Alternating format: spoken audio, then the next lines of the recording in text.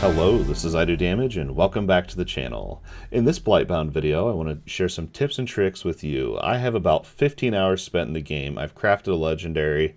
I've been absolutely loving this game, and I want to share some things that I've learned with you.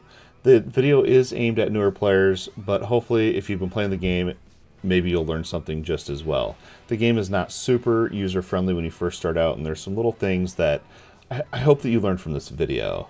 The timestamps will be down in the description. If you feel like I missed anything during this video, please let me know down in the comments, or please feel free to check out the links down below and hit me up there just as well.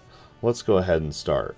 The very first thing I want to talk about is systems. There are systems upon systems in this game. The very first one is Blightbound. It's the name of the game. Let's talk about that system first. What Blightbound means is you can actually decide 3 characters to Blightbound.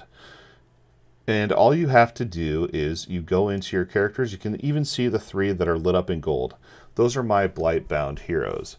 What that actually means is when I queue up for a dungeon as a random by not selecting a hero, it'll pick 1 out of my 3 Blightbound. You can have 1 of each class, healer, tank, DPS.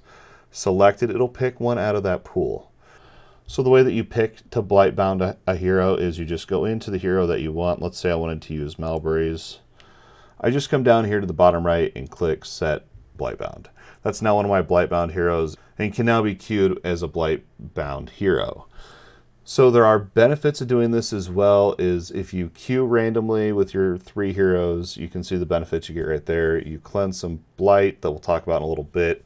You get extra resources and +2 to all stats. Not a bad deal. I've seen this question asked a lot, and it's how do I specifically queue for a character that I want to play as? First of all, this feature does not unlock until Prosperity level 9 is when you are able to queue as a single hero. All you have to do is you got to go into the hero that you want to use, and if it's lit up over here, all you then got to do is hit play. And you can pick any character that you would like using this method. You can see that once I click out of the heroes, it is now set back to no hero selected. And it'll be the Blightbound queue like we talked about. There you go.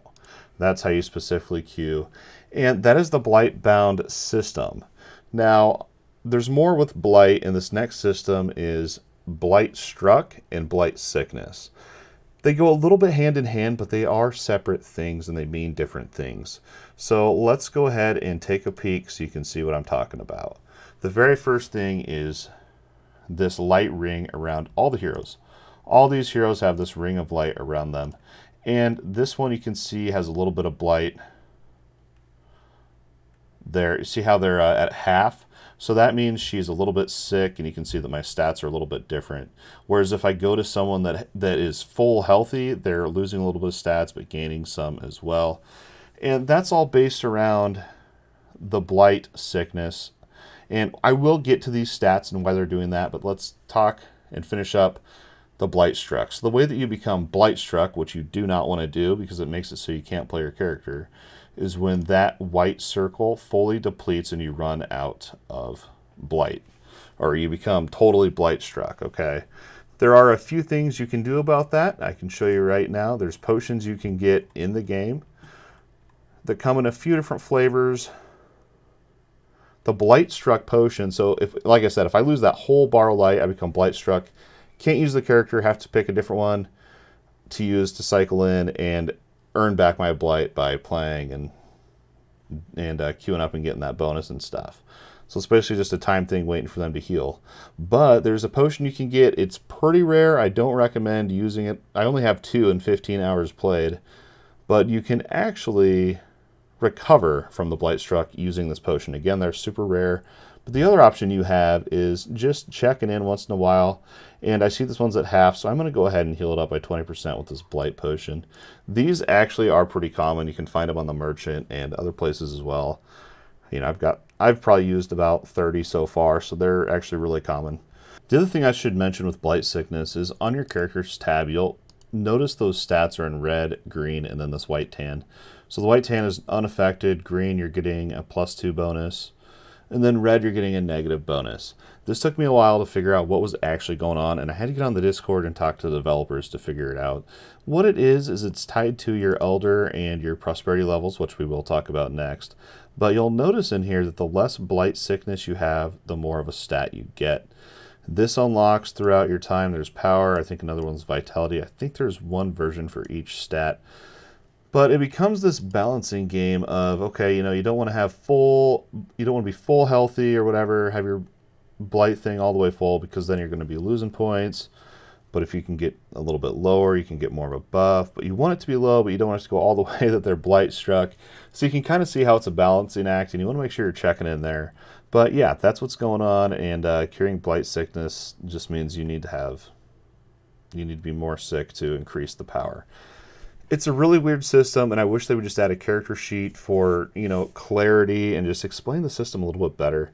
The way it's represented is not great. Hopefully they do fix that. And speaking of a character sheet, I would love to see a detailed character sheet with my crit chance, damage, health, like just everything about my character. I would love to have that in this game. That'd be such a nice touch. That is Blight Sickness, Blight Struck, and Blightbound for you. The next thing I want to talk about is prosperity and how you level up and find some really cool perks in the game. So the way this works is that your Elder, you can also see up here top left that I am level 20 with my prosperity and my refuge. So I've unlocked a few different perks. A few tips to get you going on the way is as soon as you hit level 6, you will be able to recruit artisans. You'll get the option of the blacksmith, which looks like this, or the merchant. I recommend picking up the merchant for the simple fact that you can find decent items here for a decent price. I have even found an epic on the merchant.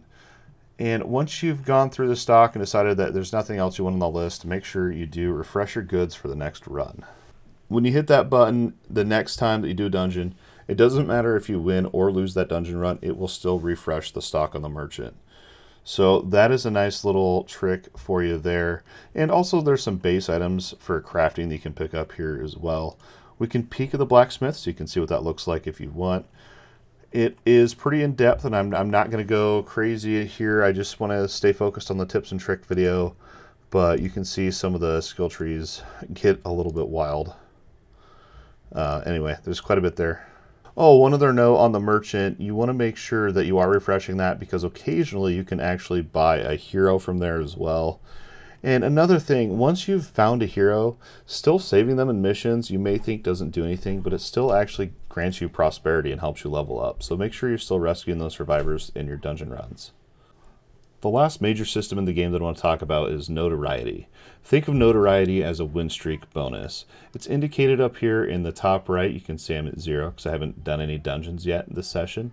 But once you've beat one dungeon, you gain 1 notoriety, which then you can see it gives you harder dungeons, but you get more rewarding dungeons and loot as well. You can actually up to notoriety 4 or 5. I think you can start to find legendaries as rewards for maps.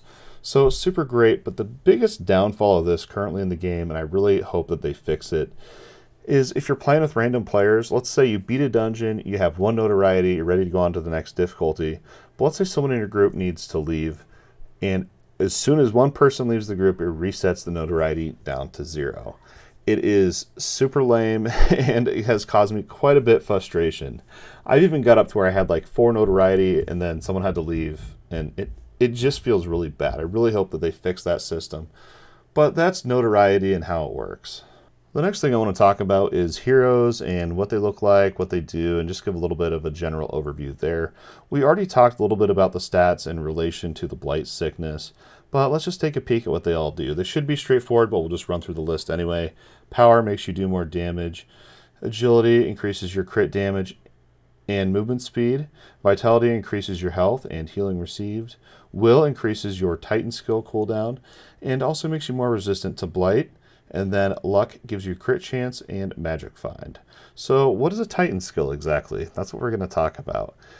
Each hero is broken down with their skills into categories. You have your passives, your weapon abilities, your Titan skills, and also your ultimate skill. The main differences here are with the passives, ultimates, and the Titan skills. The weapon abilities are generally the same within the same class, tank, healer, DPS. So I'll just show you two different here so that you can kind of compare and see what I'm talking about. You can see that this tank has a taunting roar, and his ultimate here is the awakening spirit and his passive. Now if I switch over to Crom, you can see that now my Titan skills on this dude increase charge. I have a different ultimate. I have a different skill. Pretty cool. I am not planning to go deep into classes right now, but that's just some general tips and a breakdown of the character sheet. The other tab we have is the equipment screen, and within here you can equip your weapon, shield, and 2 trinkets. On your healers, though, you only have 1 weapon slot and you have 3 trinket slots, so that's pretty cool. And the assassins have dual wield daggers and then 2 trinkets. You can craft them. There's quite a bit of variety with items here. Again, not going super in depth with that, but that is in general what the UI looks like for heroes. Each hero also has a journal page, which is more than just achievements. You also want to work through and do their stories. There are some pretty cool unlockables that you can obtain. Not going to do any spoilers, but those are your 3 character tabs. Overall, another quick note on classes is there's 9 classes total. There's 3 of each type, your healer, tank, and DPS class. So my personal favorite is this mage here, Kujik. I think he was actually discovered during a mission. He seems to be one of the more rare mages. He has a gravity well, and then he can also freeze enemies. All the characters are pretty cool, but we won't break them all down in this video. One last tip here when it comes to heroes, and I mentioned it earlier, is how I want the character sheet, but I think you should know that every character has a base percentage of 15% crit chance. That's for all characters. I did hear that on the developer stream on launch day, so I heard it straight from the developer's mouth that every hero has a base 15% crit chance. So hopefully that little bit of information will help you out as well. One other piece of advice that I like to give before we get into the gameplay is picking out missions, and this should be a pretty easy thing, but you can see the difficulties here, and also some of them actually give you higher rewards. You can see this one gives an uncommon item with monsters at level 8, which, you know, is a pretty decent option there. Once you get your notoriety up as well, you'll also get some extra rewards that you can see down here. But yeah, make sure you're checking these out and kind of gauging your kind of if you want to do that one, or if maybe there's an easier one that gives better rewards type of thing. The last thing I want to talk about when it comes to tips and tricks is just general gameplay and some tips to help you out during the mission. The first one is mana orbs. Mana orbs are the charges for your healer, so they're very important so that your healer can actually heal the group. The way that they're generated is by the mage simply using basic attacks. All mages have a 3 combo basic attack. So on its 3rd attack in that chain, when it hits an enemy, that's when an orb is generated. That's my theory anyway, and this does seem to be correct. These orbs can be picked up by anyone, and they should be. You should be rushing to get them. When you pick it up, if you're not the healer, it still goes to the healer and gives them the charge.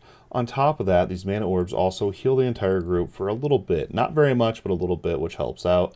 And also the person that grabs the orb also gets a little bit of ultimate charge as well. So if you're a DPS, you should definitely be rushing after those orbs to charge up that ultimate even faster to get that damage out even quicker. A few more little mechanics and tips that I just want to talk about with gameplay is if you see a giant red eyeball, maybe you've seen it in the gameplay in the background, run away from it. It's a giant red eyeball that has a white health bar over the top. Get away from it. If you're in melee range, it's going to kill you really fast. I don't know how many times that I'm fighting a boss, one pops out right on top of me, and I just don't see it, and before I know it, I'm laying on the ground. Run away from the eyeballs, kite them away from the group, wait until they disappear, and then go back in for the kill. Another fun little mechanic is interrupts. This is tied to the assassin class. The assassin also has the 3 basic attacks that once you've hit 3 times with your basic, your left click, you have 3 charges. You can then go up and interrupt enemies. Not any enemies can be interrupted though. In general, they are ranged characters, but they're also indicated by a red little circle next to the health bar that hopefully you can see here. If you see that, you know for a fact that enemy can be interrupted, so go do it and help your team out. One last mechanic here that I think should be talked about is during boss fights and some elites, everyone in your party, or sometimes it's just you, you'll get an AoE around you. It's like a blood pulsing AoE that's around your character. I've noticed people run around with it, and it follows you. It follows you for 3 pulses. Once it's pulsed 3 times, it will then drop on the ground and start to deal damage. So what I would recommend with this mechanic is, if it's on you, go to a safe place, let it pulse 3 times, and drop it away from the group. Really simple mechanic, but I think a lot of people kind of freak out because they're not sure what it is, and they just run around and drop it randomly in the arenas that we're fighting in. That was the video of the Blightbound tips and tricks. I hope that it helped someone out there. If you learned anything, I am super happy, and that makes my day. You have no idea. If you feel that there's anything I left out, please do drop a comment like I said at the beginning of the video. Also, feel free to check out the links down below for all my social media links. Hit me up. Let me know what I missed. I'm sure there's things I missed. There's so many things and systems in this game to learn that it's just incredible, and I'm excited to keep playing. Anyway, I hope you enjoy all the videos and content on the channel. If you do, don't forget to like, subscribe, ring that notification bell so you can get notified when I post new videos throughout the week. Feel free to share it with all your friends, all that awesome stuff. I thank you so much for your continued support, and as always, thanks for watching. We'll see you next time.